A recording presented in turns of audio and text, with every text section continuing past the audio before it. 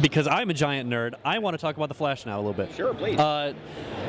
Without gushing too much, we were talking about on our blog about favorite single issues of any comic ever, and I believe I said that my favorite single issue of a comic is, I believe it's Flash number 93, where Flash uses Johnny Quick's formula. Yeah, 91. 91. Thank you.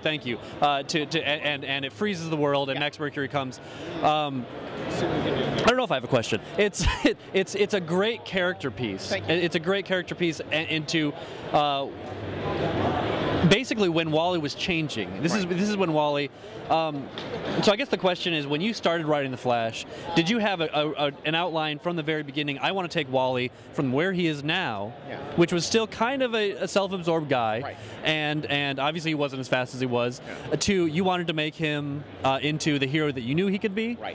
So you had a plan from the beginning? I would like to. Not really. I didn't know, because I didn't. In my first regular assignment of any import whatsoever, I didn't know how long I'd be on the book. The book was not doing well in sales just because the TV show had been over for a little while, and so the expectation at DC was, well, then the book will eventually just die out.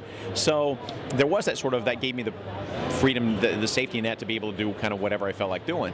I didn't really have a plan so much as I just had an idea that Wally, in my mind, had a chance to be the first of the first sidekick ever to step into the shoes of his mentor fully and totally. Now, in the last few years, we've seen it since with Bucky and with Dick Grayson being Batman and so forth. But you know, at that time, it was a radical concept, the idea that the sidekick would eventually become the hero.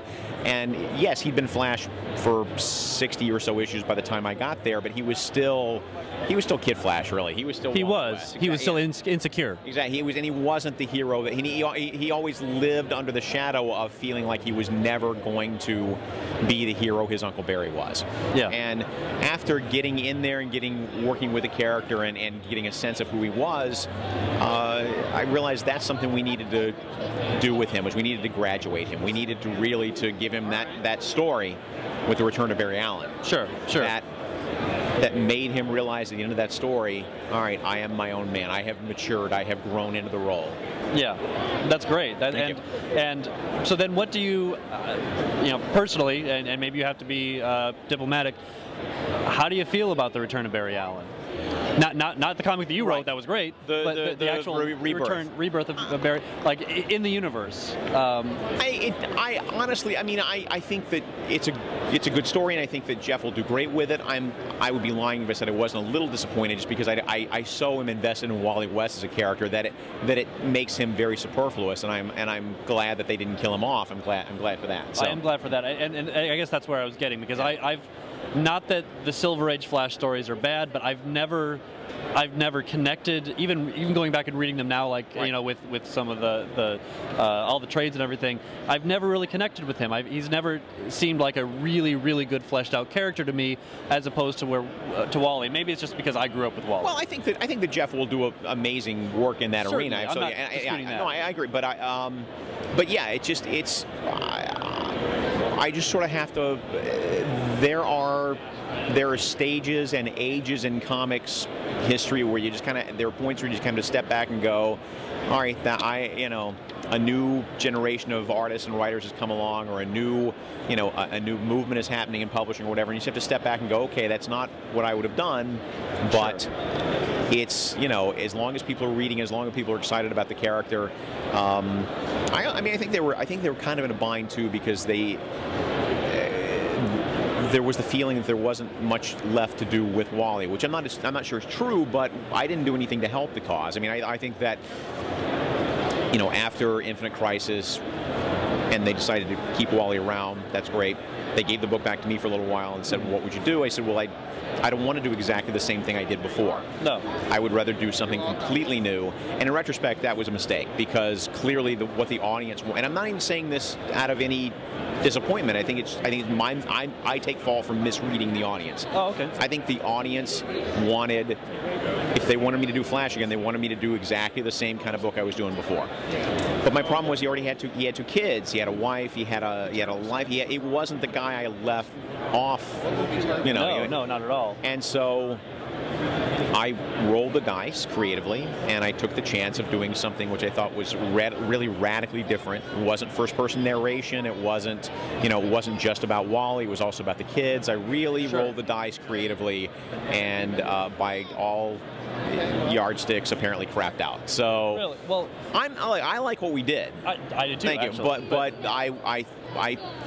we were clearly in the minority. So well, and so I guess, and I don't know how much time you have, but I mean, getting into the writing of that, is writing comics for you.